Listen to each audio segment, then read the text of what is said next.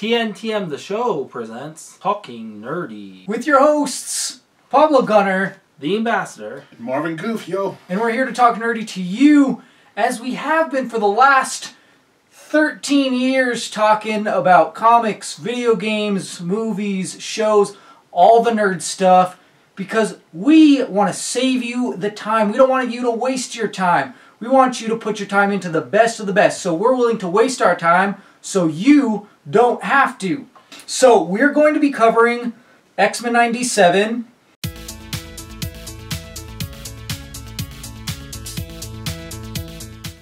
We're going to continue our talk about X-Men. Once again, this is going to be like our part 2. If you want to see part 1, that was our previous podcast where we talked about X-Men. We're going to be going more in depth in X-Men, so if you're not caught up, spoiler alert, baby! Because this one's going to hurt, okay? Oh, yeah, okay. It's another one I haven't been. Oh my gosh. I'm behind on everything. Yeah, so maybe you should leave the room. But see, I want to know, though. I want to know.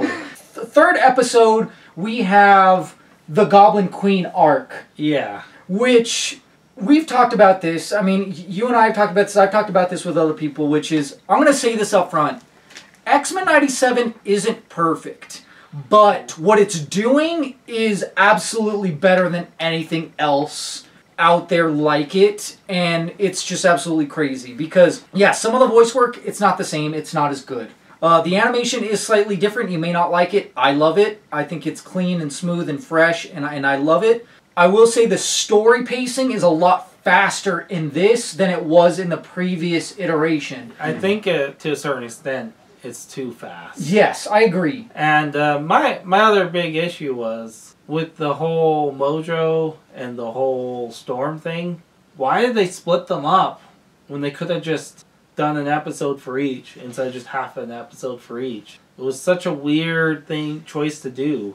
Well, I think so before we jump too far, this is just like you said, the Madeline Pryor Goblin Queen, like that was one episode, and it easily could have been at least 3 episodes easily because of the way that story goes in the comics.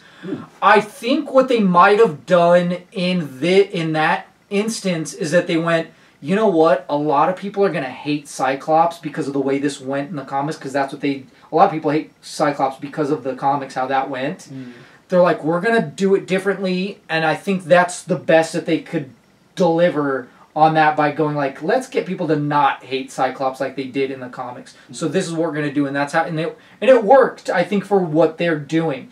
Now, what you said, the next episode was, you had Jubilee, it's her 18th birthday, and she's like, I just want to have fun and play video games and go to an arcade, and Magneto's like, I'm not doing that, you know, like, the new stepdad or whatever, you know, like, I'm not going to lower myself to that, that's stupid, you know, and then they end up getting sucked into this thing that ends up being like a Super Nintendo Sega Genesis, which we have back here, mashup. It's a Motendo. Yeah. Oh my god. But then ends up looking like a Sega Genesis. It was so cool. And then the way that it plays like the X-Men arcade game, and then the other games, right? Like the other game, they essentially mashed up all the X-Men games into. Then that's what the different levels are, and it was so cool. It was cool. Oh my god. So cool.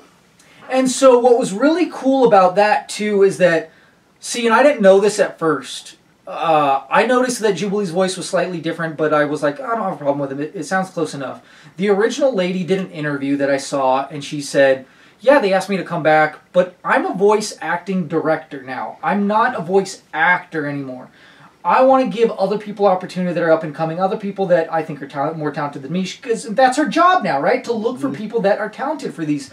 And she's like, I want to pass the torch, especially because I don't think she's Asian, and I think that was, she didn't specifically say like, hey, I want it to go to an Asian person, but she just said like, hey, I think it should just go somebody that's more befitting the role than me, instead of just sticking with me. And so in that episode, she's the old version, and so there's this passing of the torch to the next younger generation, and that was a beautiful moment too, how that happened of like, hey, we need to grow, we need to move on, we need to grow up. It's not all bad, you know, and stuff like that. But yeah, it is going to be tough, as we know as adults, right? Coming from that, because this was our childhood going to now, and it's like, yeah, but now we're trying to make the world a better place. We can do that thing. We can do that as kids, right? And so... What was so weird about it is they have that going on, and then they keep going back and forth between that and Storm, because Storm had, spoiler alert, lost her powers. Oh, wow, okay. And she was working with Forge to try to get them back. And so it kept going between the two stories. So essentially, only half the episode was Jubilee, and then half the episode was Storm. Right. So, and then that was like episode 4, and then episode 5 was just completely different and nothing to do with Storm. With the other episodes. That was like probably one of the more like shocking episodes. Well, it connects more with what they were building with the first 2 episodes and kind of the third. But definitely not the 4th. And I think the reason that they did that split is just to make the points in her comeback stronger, right? Because if they would have done Storm's story in one episode, you would have been like, oh, she lost her powers and it's only been gone a few episodes and then she got it back already, and like it's not a big deal. But but when you split it, you go, it feels like she's had her powers lost longer, even though really they weren't. They weren't, and then to make it worse is they're like, okay, well, all this is happening. We'll show you what else is happening. Right. And that's episode 5. And then they go back to 6, so they did this gimmick to make it look like it was longer. Wow. Than it really was. But that moment was epic, right? Because that was... what's crazy is, Forge, and once again, I feel like it did work better. That's straight from the comics too, right? Like that whole relationship with Forge and Storm, that's straight out of the comics. I think even him trying to get her powers back and their romance, that was part of it. And same thing with that whole owl, like demon spirit thing, that was also part of the comics. So I feel like that translated really well because they split it up. If they would have done it in one episode, it would have been a really strong episode, but it also wouldn't have felt as powerful. And the way that they placed it, because like you said, there's episode 5 and then episode 6 and then the way, it's just the way that they played it out. It just wasn't. It just wasn't the same. It just felt like the time, right? Like the distance between it was like, oh, there's been more time. So you felt like she had her powers gone longer than they actually were, and so it felt like a more emotional moment. Feeling that way was the whole Jubilee thing, right? Too, right. Jubilee. Every time you go back to it, it keeps making you think, oh, not much time has passed. Right. Yeah. So, but. Yeah, that's part of it, and so that story arc was really, really well done. I was really impressed with that, like from the comics. I was not expecting episode 5 because I do remember that in the comics, but as far as I remember that in the comics, the decimation of Genosha happens way further in the comics. Yeah. So I remembered Genosha, and I think I was recollecting like, hey, I don't think this ends well for Genosha, but I don't think they're going to do this now. And they did it then. Oh. And so I was not ready for that. And I was not ready for, and I don't want to spoil it for you because it is so hardcore. And those that know. But who they killed off and who they supposedly killed off, so emotional. My only turf with who they supposedly killed off, they should have given it more time. Instead of telling us right away, oh yeah, he's still around. Huh. Oh, for that other character, yes. Yeah.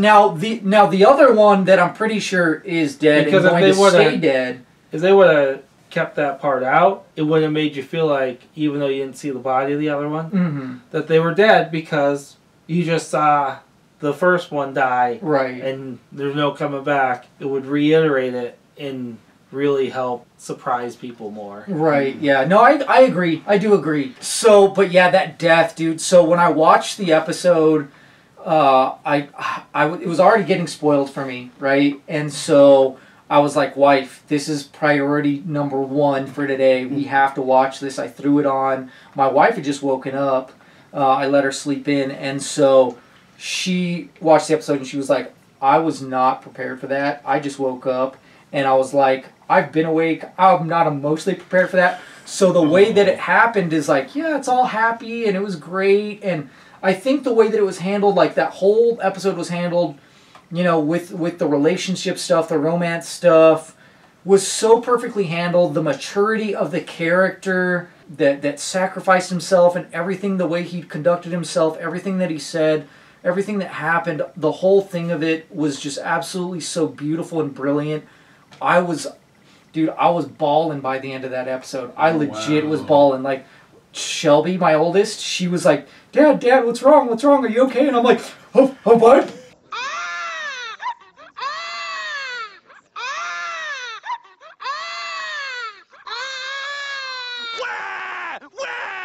You like that? Huh? You like that? Wah! You just tune this out, don't you?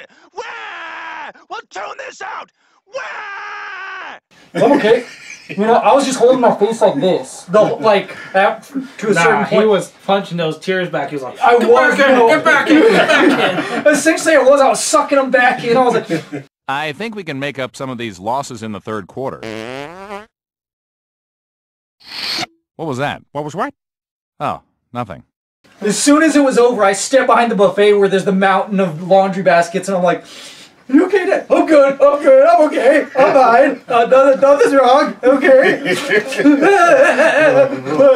I'm gonna throw up. You know, like, it was bad, dude. Like, I was ugly, crying, sobbing. Oh, wow. It's, oh my God. And then, and once again, like, I hate when they do stuff like this in the middle of a season, because I go, tell me how you're going to top this emotionally. I don't know how you can.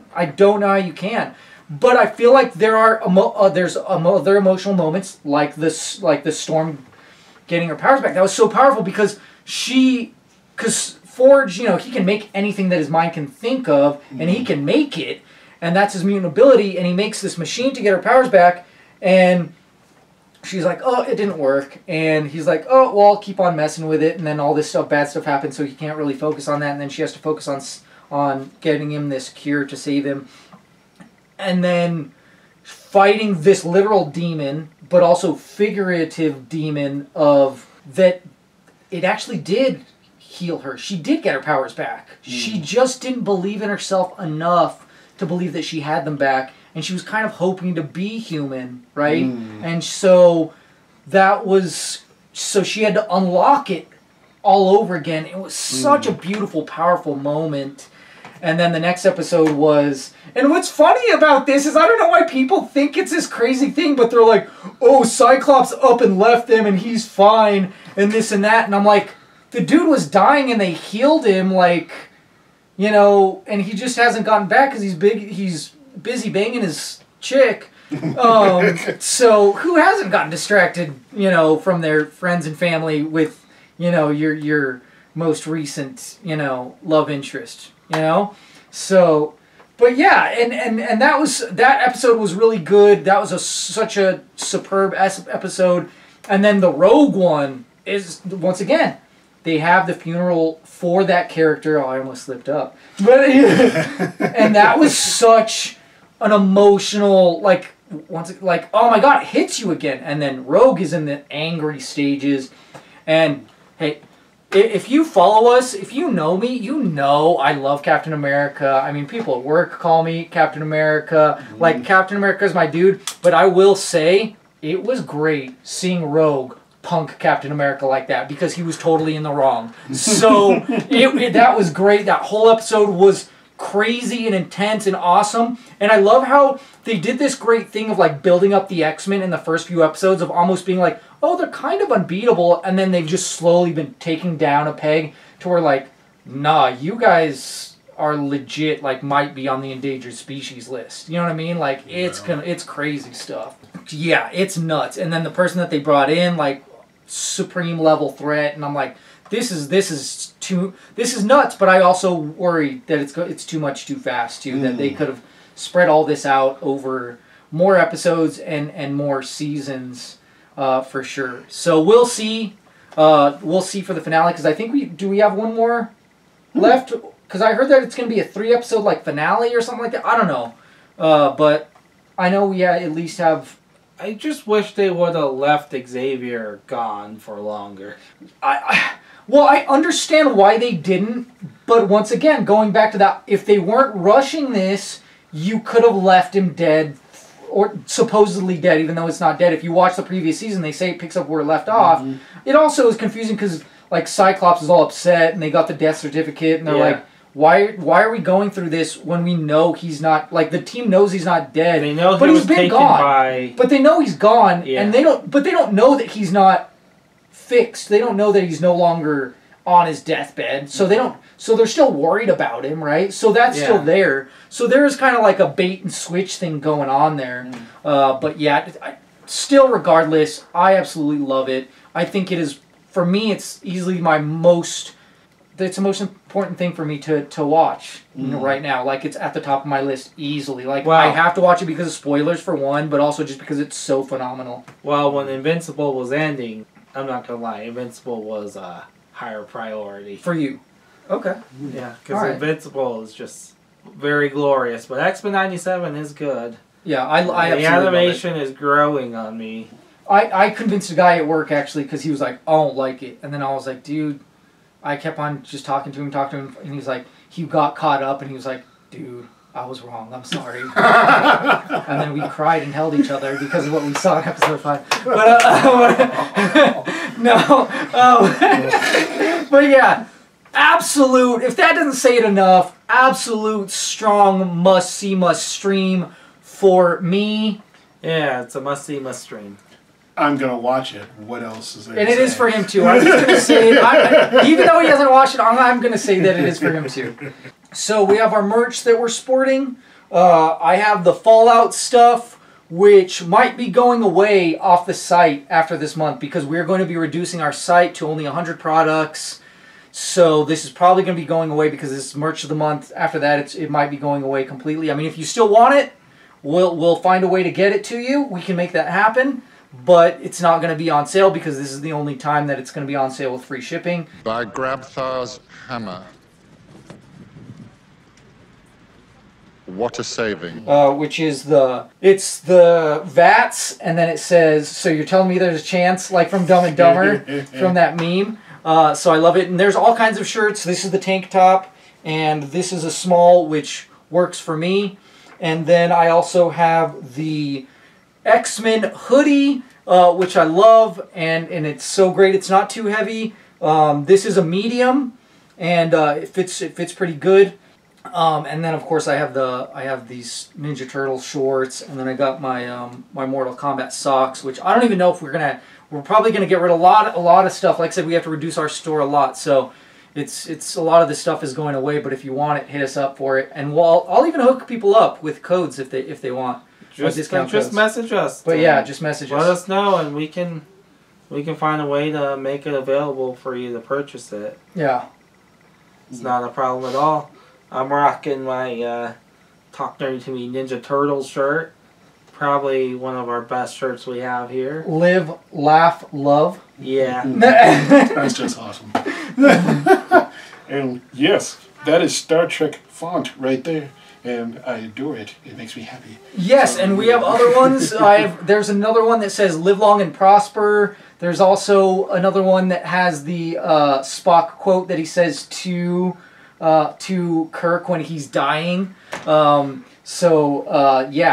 But I almost felt like maybe we should have gotten him the shirt, or be like, you know what, you guys switch shirts. You know, like, because this guy's spitting the... But this is the ambassador. That's why he has the nerd knowledge. That's why we call him the ambassador. My parents are Trekkies. He knows this stuff. So that's how I know. My parents are Trekkies, so you just have to know that kind of stuff. Growing up in a Trekkie household. So, but yeah, and once again, we're going to do the shout-outs. Shout-outs always to Atticus as our #1 shout-out. And then we have Amerime Media, as well as others. MK Jekyll and Hyde makes comics. They're phenomenal. I love their inspirational posts. And yeah, we have don't we have another one that... Oh yeah, we're still working on getting a collaboration with them, but the Horror Fiend. I was talking to one of the main guys that runs it, and yeah, they do mostly like horror movie type stuff, and then they're gonna do a nerdy channel as well. So it's great to see them joining that. One of the guys that's heading it, he used to work at a comic book shop, so I think he's going to have a really good perspective on nerdy things. Oh yeah, yeah. I remember. I feel like I see him at all the cons too, or I usually see him at the cons. So. Well, for New Mexico Comic Expo, he was head of security. Oh, okay. There you go. That's why. There we go. Wow. So, all right, cool. I did fail to mention too that 5% of our profit goes to a charity of the month. We have a different charity of the month for the month, every single month.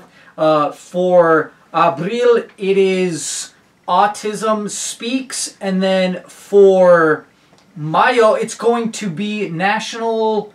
It's NAMI is what it is, but it's mental because it's Mental Health Awareness Month. It's related to that, so that's what we're going to be donating to for next month. So I believe that's it for us, right? Yeah, that is. All right, cool. So talk nerdy to me. Stay nerdy, planet Earth. Keep it real. Keep it nerdy, man.